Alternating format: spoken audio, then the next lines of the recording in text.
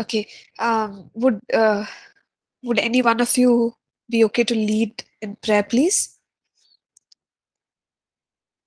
How about Abraham? Abraham, are you able to?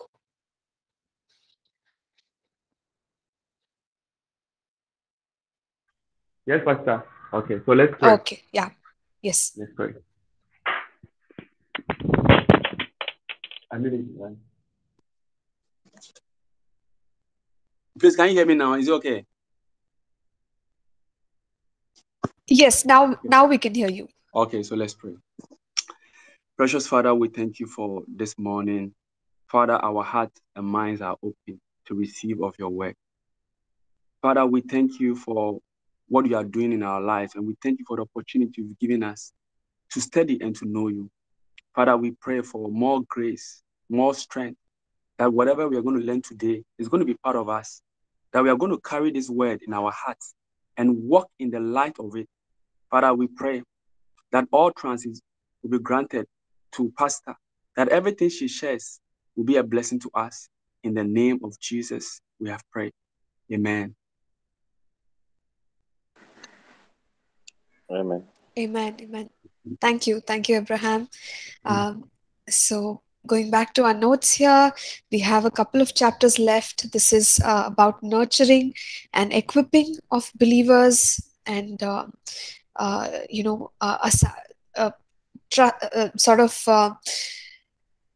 giving the work to people that are faithful, or raising up the right leaders, developing them, helping them grow in God, and sort of strengthening the church. We've already said that the church has leaders, and the leaders make the pillars of the church.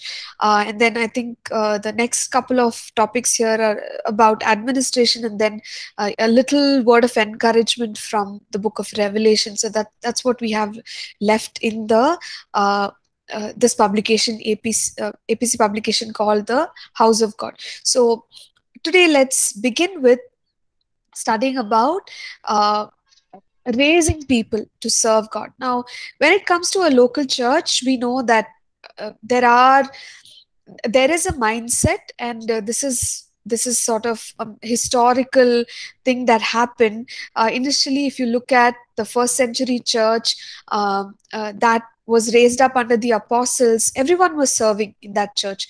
But later on, they say that Constantinople, uh, uh, uh, based on whatever was done at that time, you found that the church had become institutionalized. You'll study about all this in church history. So the church became institutionalized, and there was a clear demarcation between those who serve and those who just come and receive from the church. So the terms clergy and laity, that's when those terms also came about.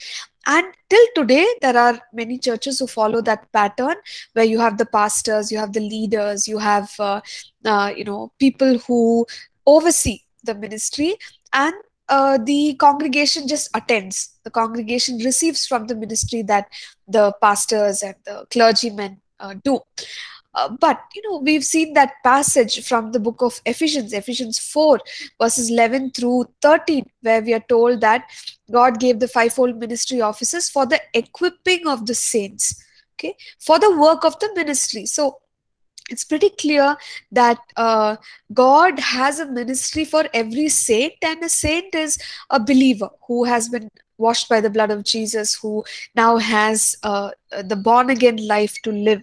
So every saint, that means, has a call on their lives. Every saint has gifts to manifest. Every saint has a purpose of God, ministry, to do with the growth and the advancement of God's kingdom. Thereby, it is important for us to equip every believer who comes to church. So this concept of clergy and laity, and to consider that some people in the church have no calling, or they are not meant to serve in any way. We've already seen that the word of God says something completely different, and so we have to see how to engage, okay, believers. So that's what we are going to talk about. So how are we going to nurture and equip believers? We've already touched on the subject, in fact, in the Kingdom Builders course, and uh, quite a lot of content was covered. We looked at it in depth, so I may not go in depth, but we'll touch on the key things that need to be done to nurture believers. So, one is we've understood that saints or believers have a work of the ministry that they need to engage in. We have to equip every believer to become a minister of God. So, we look at the progression in the life of a believer as from a believer to a disciple, from a disciple to a minister, from a minister to a leader. Okay, so that's how the growth of a believer should be. So, how can we lead believers from just being believers to ministering to others? Now, we also must understand that the full time, the way ministry is understood by many people, the full time ministers who are completely dedicated to ministry, who have their income from ministry, they devote all their time and energy to the ministry. That is not the only pattern that people can use to serve God. Yes, there are some full-time preachers, for some full-time ministers, but then everyone can serve God, right, in whichever way God calls them. So one could even serve, if you use the terms full time and part time, that tells us that someone is connected to church, and they are giving in a certain amount of time to the church, and maybe also getting a support from the church for the work which they are doing.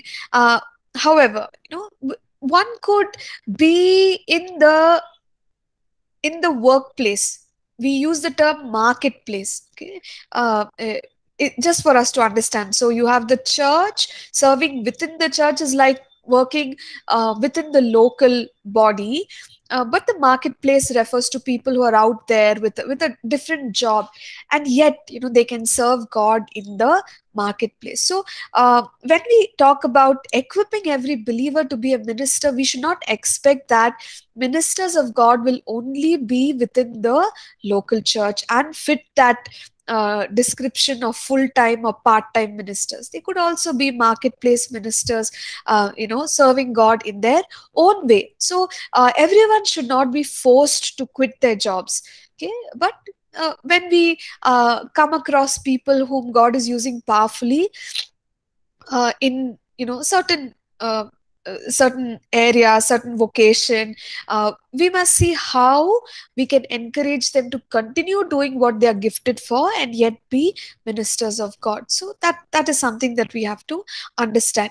So we must help believers discover their gifts, their place, their function in the body of Christ. Now again, these gifts and functions could have to do with them becoming full-time ministers. So as we're working with a young person in our church, if we realize that God has a call as a pastor, we'll have to do our part to equip that person to be a pastor. So we would provide the opportunities that they require. We would give them the guidance that they need. We could also give them information. Maybe your local church has a Bible college or it doesn't have a Bible college. So maybe you may want that person to get more training, and you suggest, hey, why don't you go to this place, or connect to this college and learn from this college. So we do our part. The best that we can do to groom them according to the gift or the purpose that God has for them. Now, what if the person is gifted differently for the marketplace and their potential lies there? Then we'll have to see how to help them nurture themselves in that zone. Like, let's say, IT professionals, right? And they're doing an excellent job. So you may want to spend time with them and encourage them, show them that, hey, God is using this skill of yours and you can be salt and light in your company. You live by God's standards. You practice the principles of God's word. You be a testimony, and you can also encourage them to give a witness for Christ. Maybe they want to, maybe they have the opportunity to share directly or start Bible studies in their company. That some companies have that provision. They allow you to meet and to just have these small groups where people can pray, and I know of people who have started Bible studies in companies, tech parks here in Bangalore, and it has run really well. And they've also encouraged people from people who've not known Christ, or those who are young believers. Just encourage them, hey, come, let's have a time of prayer together, and just strengthen them in their journey with God. Sometimes these people belong to different local churches. We don't disturb the membership that the people have, but we can encourage these marketplace ministers to do their work of witnessing, their work of nurturing other believers in an honorable way, by respecting the local churches that people belong to. So in this way, we can help people discover their gifts, place, and function in the local church. And it might be easy for some people to find their place, but it might be somewhat challenging for some people. Sometimes people do one thing and they discover that that's not their calling. They might go from doing missions to teaching God's word to engaging in media, and then they figure out, hey, media is my thing. So it might take some time for a believer to discover the area where they are fruitful, but it is our task, those who are in the leadership, those who are in the fivefold ministry, to journey with the believers and help them find their place. So that is the way in which we can do that. So basically what we're doing is we are catalysts. God has a plan, God has a purpose, God has a function for every believer. We are supporting them, encouraging them, helping them to discover that plan and purpose. So it's like the role of a catalyst, just being there, stand by them, and see them fulfill God's purpose. Then help believers discover their life assignment. So life assignment is the main call of God. The way Apostle Paul, he said that he's called to be an apostle to the Gentiles, and God also told him, you're going to stand before kings, you're going to testify about me before leaders. So there was he did many other things, Apostle Paul, but there's something called as the life assignment. Jesus did a lot of things. He healed people, he preached the kingdom of God, he did many things. He invited people, discipled them, and then he prepared them for the life after his ascension. So he did many things, but one of the core things that Jesus's life was about was the redemption that he was to bring to mankind. So every individual has a life assignment. Every individual has that call of God on their lives to do that one main primary thing that God has called them to do. So even in this area, we need to be instrumental in helping people discover as well as fulfill God's purpose for their lives. Again, just going back to what we said in Kingdom Builders, it's not about us filling the empty places in church, because you see, when we are serving in a local church, there's always need. And we might think that there are certain ministries where you need people. I need people. Okay, you found somebody, just put them in, let them be there for years together, just help the church, right? And that's what people need to do. But if we look at letting people minister only in that way, we would be stunting their growth. So the best way to cause a local body to thrive is to help people discover what God wants for them. And when they are positioned accordingly, the entire church will flourish. Because they are in their primary calling. They are in their they are using the gifts, the grace that God has given them, and that strengthens the church. So that's the way in which we have to help people. Let them discover their life assignment. Let them move in the direction of their life assignment. Now, for us to help them discover these things, it may so happen that, a believer, somebody gets saved, they are part of our local church, they're growing here, and we discover that, hey, this person is gifted in worship, and this is what God would want them to do, lead worship, lead many people to worship. So when we have that platform, we see how to provide opportunities.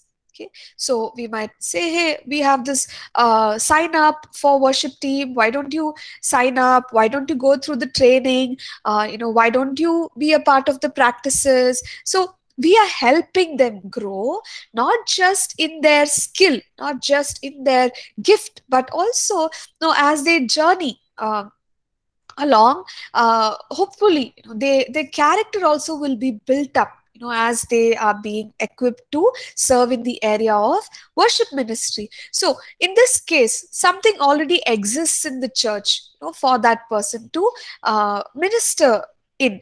However, we might be talking to a believer in our church and wanting to equip them further, and discover that what they are called to do, that ministry does not exist in church at all, right?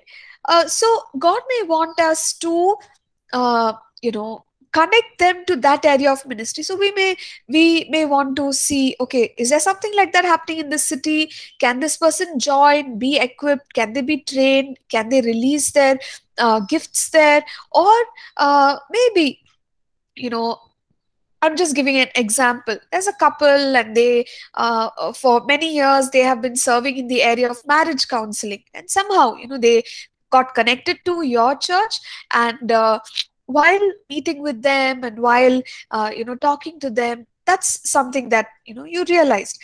Now, how do we help this couple serve in the area where God has called them? When you strongly feel this is the niche area or the core area where they must serve, and there's no marriage ministry in our church. So how do you deal with this? Maybe you want to set up the marriage ministry and launch it, and have some guidelines, and just help them start that whole thing.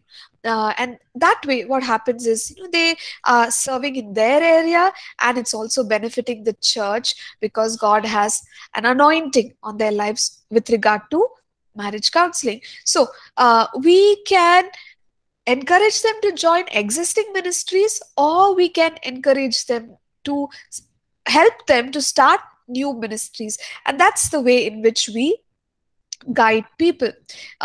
Now, some people can, as I've already shared earlier, they can be ministers in the marketplace. Now, they can be entirely ministers in the marketplace, as in they don't preach and teach in church, or they don't do anything that you see as your typical way of ministry. However, they might have a strong witness in the workplace. Might be a Christian person in the police, might be a Christian person in, the armed forces, might be a Christian person in business, head HR, who is helping many companies. So they might be entirely in the marketplace, but they have a Christian witness, where, the way they work, or the life that they live, it's an example. And they may also be actively leading some of these small groups, okay, in their area. So just a few examples that I'm giving you. So there can be people who are impacting the 7 mountains. We've talked about that, the area of business, the area of government. So we might have some people, fight the elections and be positioned in the legislative assembly, member of parliament, but making a difference in their own way for the kingdom of God. In the area of education, it could be in the area of entertainment, right? So there is a need. Why should we not have people in all these streams standing up for God? There is a place, and there is a call that people have, and they can make a difference. Also, in the area of art, in the area of media, sports, right? So wouldn't it be wonderful to have people in all these places? Now, what if we stop people from serving the way God has called them. Let's take, for example, there's somebody whom God has called to make a difference in the field of sports. But if we insist that that person only serves in the church, and these are the only things you're allowed to do, okay, forget about sports, forget why are you spending time practicing, come here, be a part of the Bible study. So uh, we must not stop what God wants to do through people. And it's going to take discernment, it's going to take that hard work to know people and what they are called for, in order for us to guide them and develop them in that area. So in all these ways, people could be serving God, and they might share with us and say, this is what is happening, pastor, this is how I am serving in the company.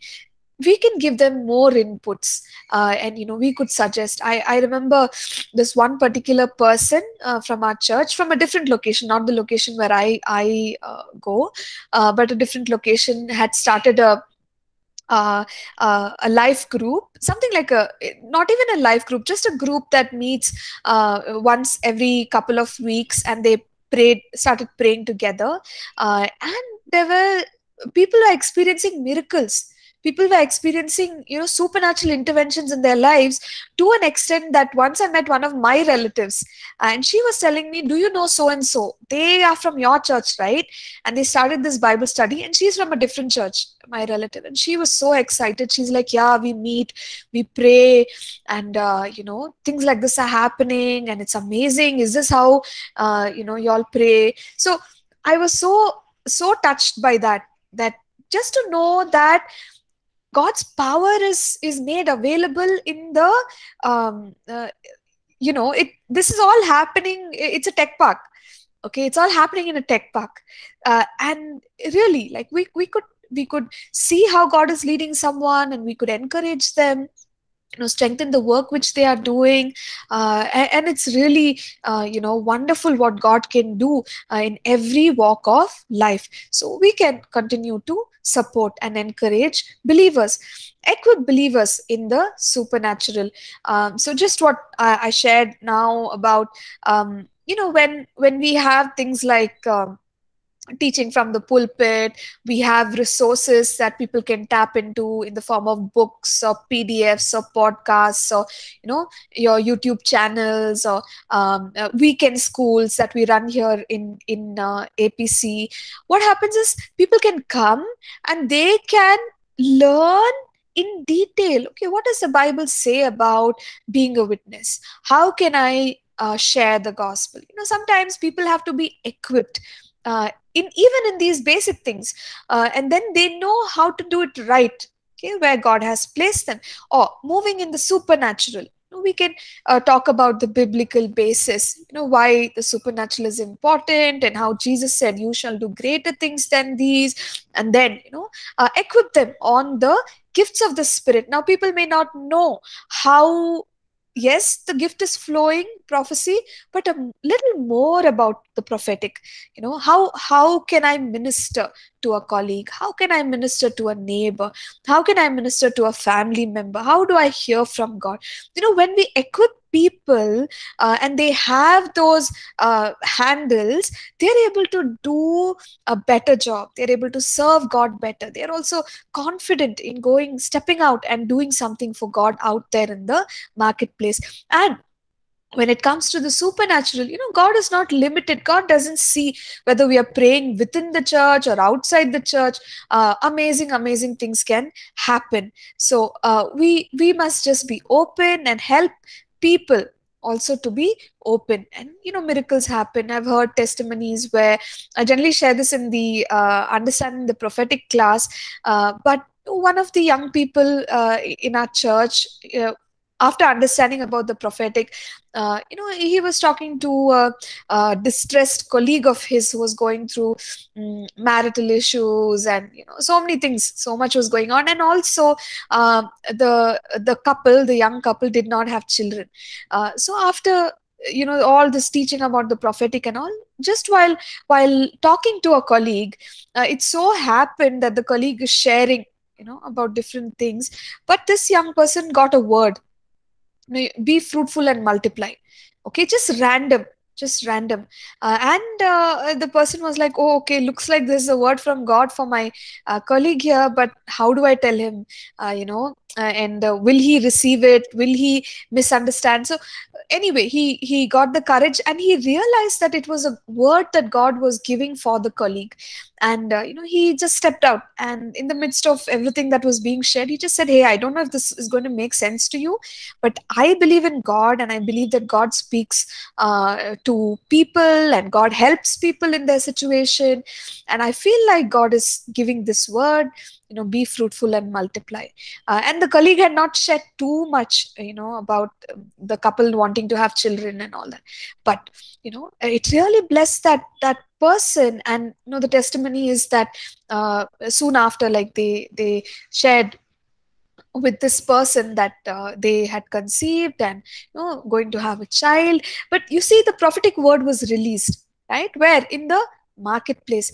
How could a person minister, a believer, normal regular believer minister, if they are not equipped, if they don't understand, hey, this is the prophetic word, I need to share this, I need to say it in a way that this person is able to receive. So you basically, what I'm saying is, even for the supernatural, it's important for people to be equipped. And when we do our part as local churches to equip our believers, every place they can give witness to the supernatural working of God. Maybe they would uh, say to someone sick in the office, when the time is right, they could say, hey, if you don't mind, can I pray with you? And the fever would leave, or the swelling would disappear. God is amazing. He can do amazing things anywhere. But these are all believers who are ministering, not just within the church, but even outside the church, normal, everyday life. They are able to bless people. So in this way, we can equip people and guide them to be ministers wherever God has called them. And provide leadership, about mentoring, there's so much that we have talked about, but this is more in the area of ministry. So even in the area of ministry, sometimes people don't know how to minister. So it is helpful, to have some guidelines. Maybe in a given local church, ministries have emerged over the last 10 years or 20 years, and there is a lot of learning and unlearning that has happened, by one person or several people. It's good to capture that. How can you capture it? Maybe you just write it down. Okay, in the area of campus ministries, it started out in this year, and then these campuses were reached. These were the activities that were undertaken, but this had to be stopped because that happened. So basically, the knowledge, we have the knowledge, we have the guidelines. Sometimes it's important to spell out the guidelines. Okay, when you go and speak in these places, don't condemn other religions. When you have these guidelines in place, or something as simple as being punctual, yeah, being timely, please come on time or come 5 minutes prior. When we have all this, you have the principles on which that particular ministry works, and some of these other basic principles, right? It's very helpful, because the person who is starting off from this point can make use of everything that someone else has done all along, and the ministry only goes from good to better and best. So in that way, providing leadership, not just with guidance here and there, but also guidelines, helping people understand, hey, this structure works well, you will be able to impact more people this way. So you provide leadership in every way. That is something that we have to think about, that hey, what are the areas where this person is going to need our guidance. So once we provide the know-how, it becomes easier. And of course, through the lifetime and the ministry and the service of that individual, there will be new things that one discovers, and that can be added to the treasure of the information and knowledge that has been gained all along. So in that way, we guide the person, we help them make a good start, we help them even with regard to their character. Sometimes people, they intend well, but they might come across in a sort of a way which is not correct. Let's take for example pride. One might be really very excited about their skills and their opportunities, and wanting to serve God. So but the way they might do it, it could come across as pride, rushing into everything, not giving anyone else a chance, or sort of talking about yourself. So as a leader, we might also have to address these character issues and say, okay, I'm really excited that you're able to do all these things, but you know what, this area, this seems to be happening, but this is what, this is a better way to do it, this is what the Bible says. So with regard to character, with regard to skill, with regard to that area of ministry, how should it be done in an honorable way, what could be some of the things that one could do to take this ministry forward. But of course, it would be their ideas, God working through them. We're not trying to control them, but we're just trying to give them all the know-how, everything they need to kind of stand firm. And from then on, let God release what he wants to release through that person's life. So support, provide leadership. Leadership is directives, direction. Because if we don't do that, then sometimes people are good, people are skilled, they have a heart and a burden to do God's work, but they don't know how, right? And that could end up in them wasting a lot of time just trying to reinvent the wheel. But when there's somebody who can guide them, lead from the front, that's what people say, right? We be an example, and we also instruct people clearly, then they're able to go a great distance and accomplish mighty things for God.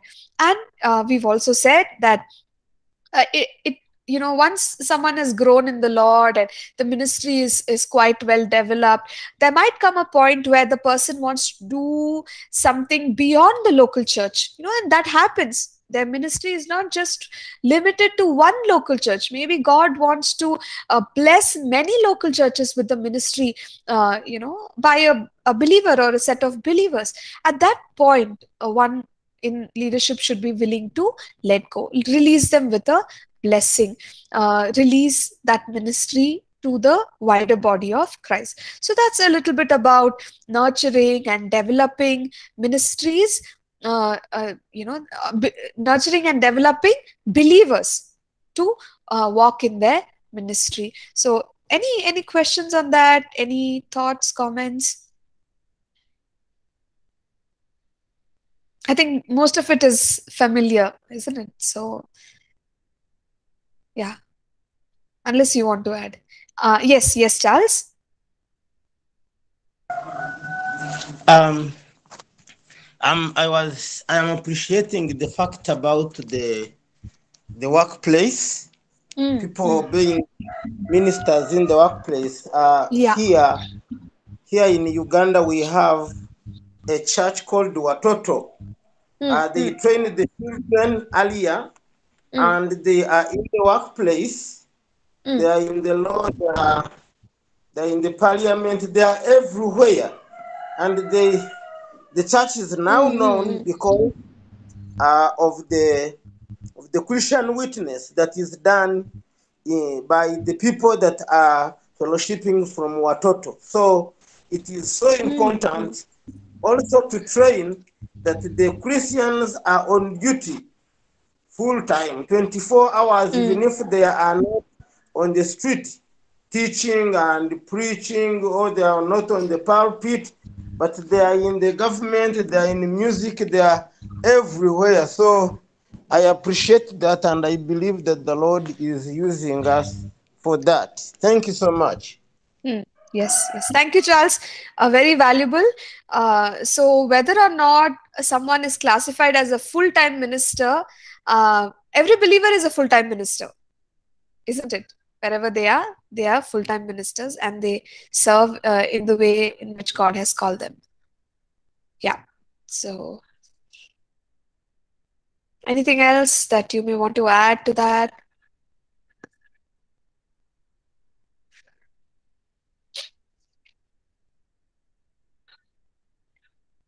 All right. If not, we can proceed. and the next topic here is about nurturing and developing leaders. So along the same lines, actually, but this is about leaders. Okay, leaders whom you are definitely going to assign, ministries to lead, and when they lead, there will be a lot of people following. So this is about leaders. So far, we've only touched on the topic regarding the believers. So what to look for in leaders now? Even when Paul did his ministry, he developed potential leaders. Timothy is a good example. We've talked about that. He picked Timothy because he knew the destiny that God had for him. So similarly, you have people like Titus, and you had Silas. So there are people who were leaders, who were part of Paul's team. How did he pick them? There should be some criteria picking leaders. And the early church also, they picked those 7 volunteers, remember? How did they even pick those volunteers? There was some criteria. So keeping all that in mind, we're just going to talk about some basics about uh, looking for potential leaders. So what kind of people are we going to consider? Paul wrote to Timothy, find faithful men and entrust the work of the ministry to them. So there is some criteria, and we have to look for that criteria to raise up leaders. So a good leader or a potential leader is somebody who has a good personal life example. So someone who is serious about following God, who is consciously trying to live for God in every aspect of their lives. It's not just about ministry. Sometimes there can be that disconnect that somebody does ministry really well, but they're not necessarily wanting to live the life. But here is the most important thing for us in selecting leaders. And here at APC, we also believe that just the way one's life, like personal life example, when they selected those 7 volunteers in the early church, they looked for men of good report. So sometimes it's okay to give time to people. Like, don't rush them into leadership, because people also need time to grow. People also need time to develop that intention within. I want to serve God, I want to do well. So they need some time. Let them take that time, let them develop that good report. And you would also see that not just that they're sincerely trying to follow God, sincerely serve God for maybe months or even years. Sometimes we need to wait for a couple of years before we decide. And I'm sharing this from a leader's perspective, okay? From so even years, observing that person. Okay, what is their intention? Do they want to get famous? Do they want to get a name? What is the intention? If you see over time that this person, they're sincerely wanting to serve the Lord, they're sincerely wanting to glorify God, there's a good potential leader for you. So look at their personal life example, what they believe, how is their personal walk with the Lord. And maybe all along you're talking to them, you can encourage them. You would probably know their challenges as well in those areas. Help them to develop their prayer life, their time in the word, their time in worship, their witness, their ministry. So develop everything. And over time you would also notice that they have a good testimony. Even people around them recognize and say, oh, so and so, yeah, okay, if they lead, it'll be good. Or yeah, I'm ready to follow such and such a person, they have a good personal life example. So look for somebody with a good personal life example. That person would make for a good leader. Also look for spiritual and emotional maturity. So in the case of leadership, it is important, to have somewhat steady spiritual walk with God. And even emotionally, a lot of things happen, but we can't be up and down, up and down. But maturity will, if we have that maturity, there'll be some stability in the person spiritually as well as emotionally. So that person again would make for a good leader. And such a person, hopefully, they have grown past the need for popularity, self promotion, and other things that only satisfy the fleshly desires that one has. And also, yes, maturity is important, personal life example is important, the alignment. Now, when we want to have someone as a leader, they are going to steer things, they're going to drive things. So how is their commitment to the vision that God has for the local church? What is, how much are they aligned to the direction, the teaching, the standards? We do not want to have built up, God's work beautifully over the years, and then somebody comes in, yes, they have the potential and all that, but they steer things in a completely different direction. So that shouldn't happen. Or they change the standards. So far, the standards were upheld really well, but here comes a person, they bring down the standards, and that's a very sad thing. So alignment, we can also see whether they are aligned to the vision, the direction, the teaching, the standards of the local church.